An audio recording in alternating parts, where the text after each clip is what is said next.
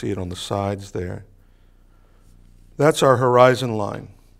One thing to note, and you'll notice as I did that, it went through this guy's head.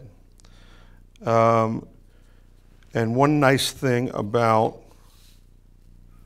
drawing in one-point perspective, which is basically what we'll be doing here, is if you have a horizon line and you start to draw people, their heads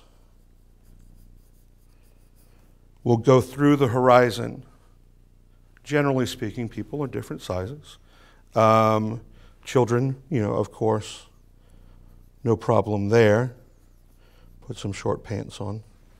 But say if we have people going off into the distance,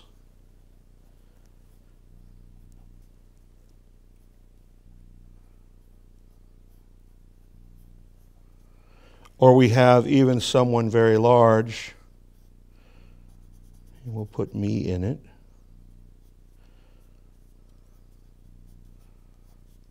In the foreground.